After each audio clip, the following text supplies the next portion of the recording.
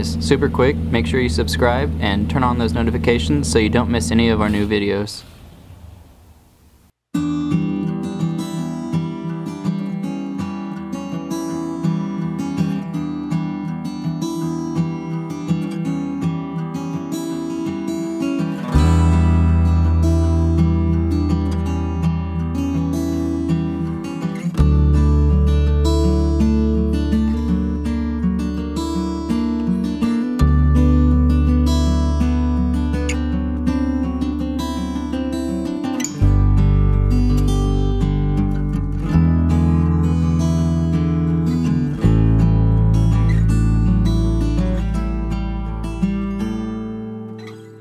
Hello everybody, welcome back to the St. Louis Car Museum.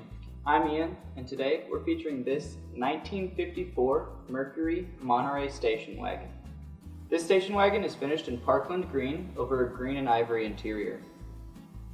It has an automatic transmission, a 256 cubic inch V8 engine, and it was fully nut and bolt restored in 2005 and 2006.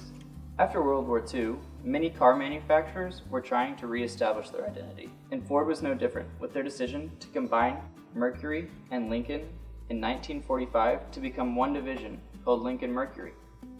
The Mercury marquee went from a sophisticated, well-appointed Ford to a market sensation by 1949, completely separating itself from Ford. Mercury's latest redesign in 1952 marketed their top model as the Monterey, with an upscale model called the Monterey Station Wagon.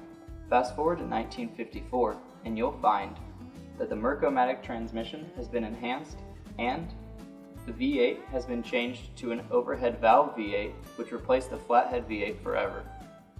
The Monterey Station Wagon featured attractive trim and multiple options, making it the most expensive model Mercury offered at the time at $2,591.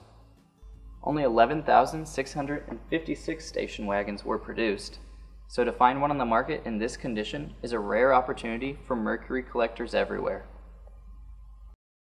Also want to show you guys one last thing, is how the hatchback works.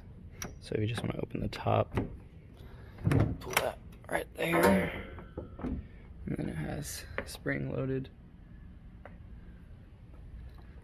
And then the hatchback top is spring loaded, so it stays up. And if you want to open the bottom, there's just a button right inside here. A little handle. There's just a handle on the inside, and then you can open the bottom too. There you go.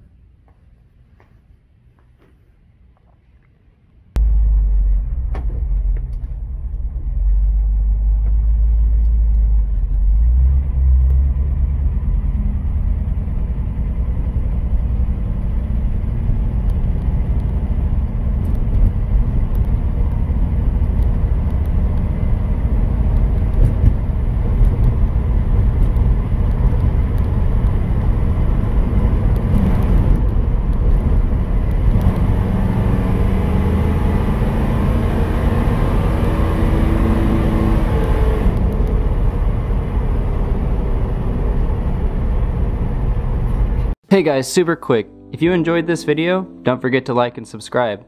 And if you like rare cars, you're gonna love the rest of our social medias too. So give those a follow, and I'll see you next time.